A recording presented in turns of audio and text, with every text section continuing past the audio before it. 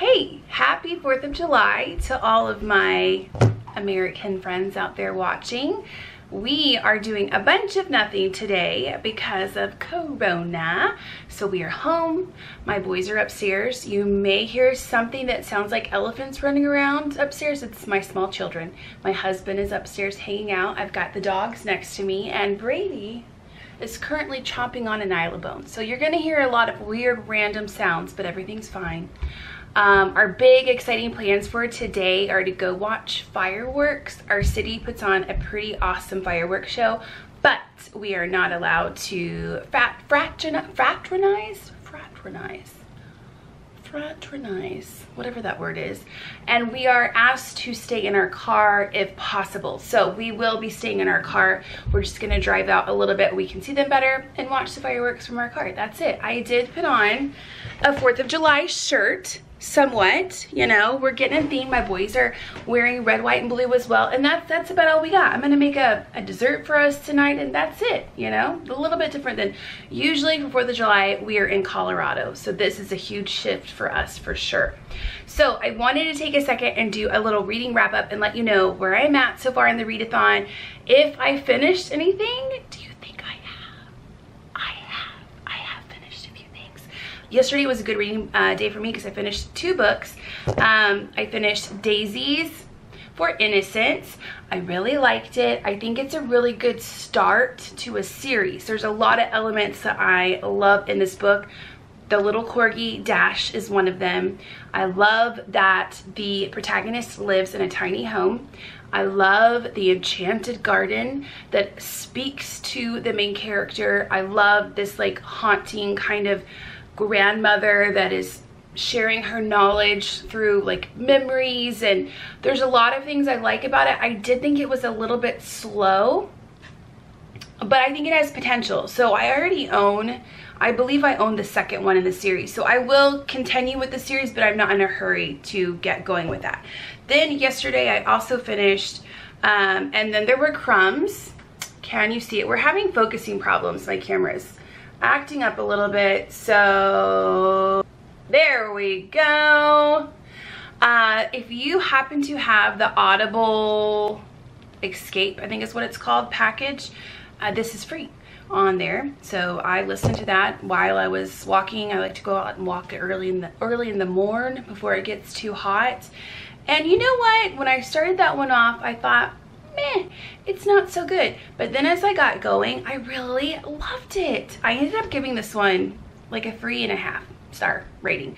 And then the one that I just showed you on my phone, I'm gonna give that 4 stars. It had a lot of elements to it that I enjoyed, and many things that were different than the typical cozy mystery format. I mean, it is straight up 100% a cozy mystery, and there's many things that we all love about cozy mysteries, but the way that the crime was wrapped up and how it all came to be, and yeah, I don't want to say too much without giving a lot away because I think that would be very easy to do that, and I've already mentioned that, but I liked that element of it, and I loved the dog Oliver. He steals the show. So I loved it so much. I was hoping I could find a used copy of more of the series, and I did a little search, and then I realized it's a newer series. That's the first book in the series. They just released the second book. So I bought it. I don't typically buy new books. I do a lot of thriftbooks.com, Better World books, thrifting books like at thrift stores. So for me to fork over cash to buy a new book, that's saying a lot. But also, you know what else? I have a big stack of books that I have paid full price for over here. I'm going to be doing a book haul on here pretty soon. I say I don't spend full price on books, but lately I've kind of gotten a little bit out of control. So anyways, that's saying a lot, the fact that I went ahead and bought the second book in the series, and I'm not waiting until I can find a thrift version of it, or like a cheaper version. And then today I started Caught Red-Handed by Ellie Alexander. Oh my gosh. Every time I read a book from the series, it's like a warm hug to my soul.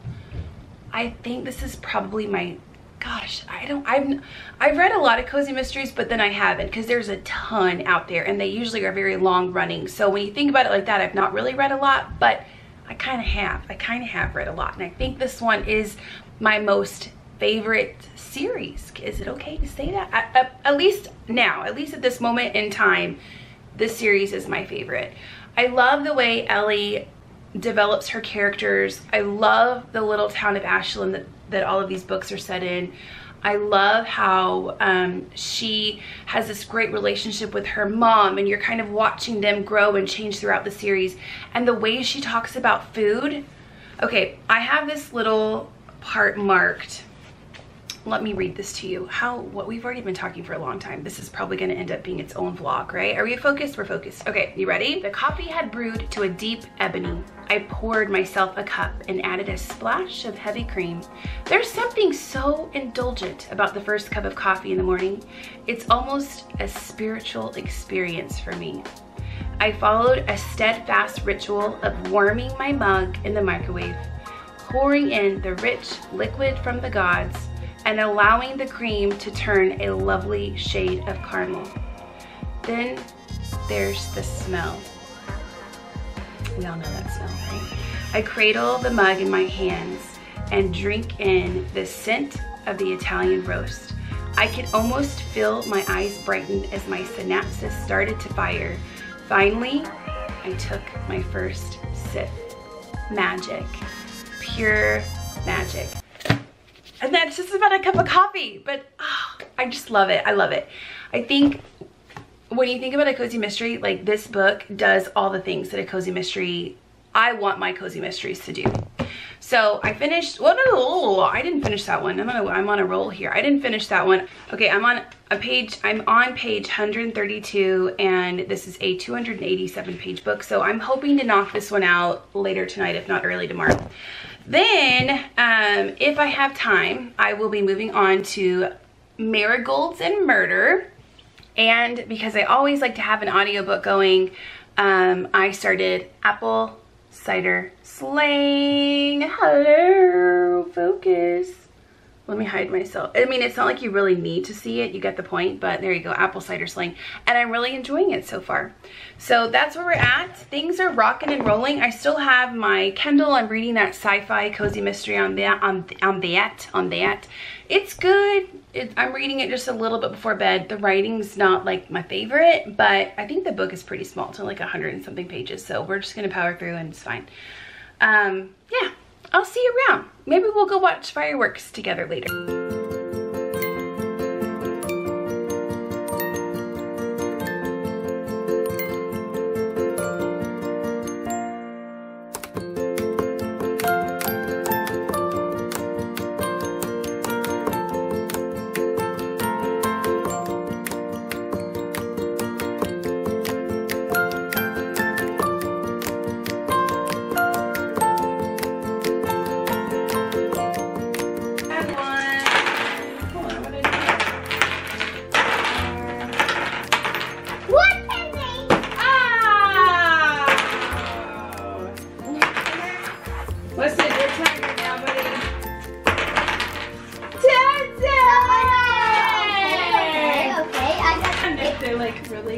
It's really happening. It's not exactly dream come true. But it kind of gets a dream come true. I want it actually to be there. Percy, you want your own YouTube channel? I think This is the closest you're gonna get. this is my dream come true. Oh my gosh.